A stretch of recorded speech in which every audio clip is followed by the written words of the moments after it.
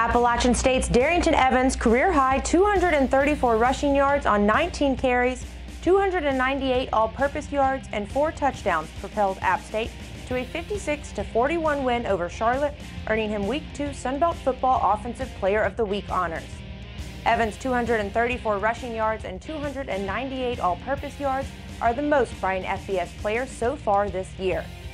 His 87-yard touchdown on the first play from scrimmage was a career-long run, the 4th longest in the nation this year, and the 5th longest in App State history.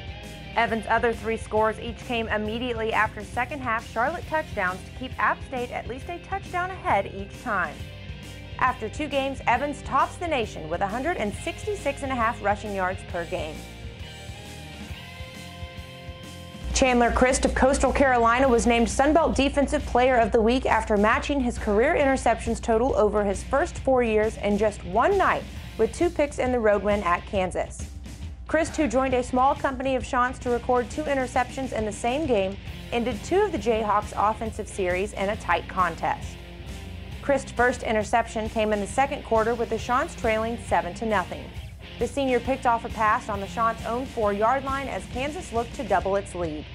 His second interception of the game came in Kansas's first possession of the second half with the Shants down 7-6.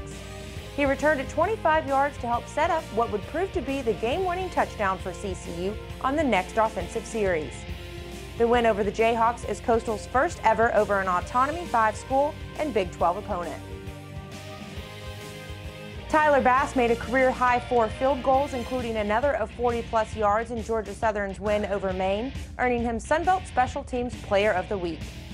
Bass's kicks of 37, 20, 31, and 40 yards proved to be the difference in the game. Bass also had 6 touchbacks and 7 kickoffs, with the 1 non-touchback coming on an onside kick.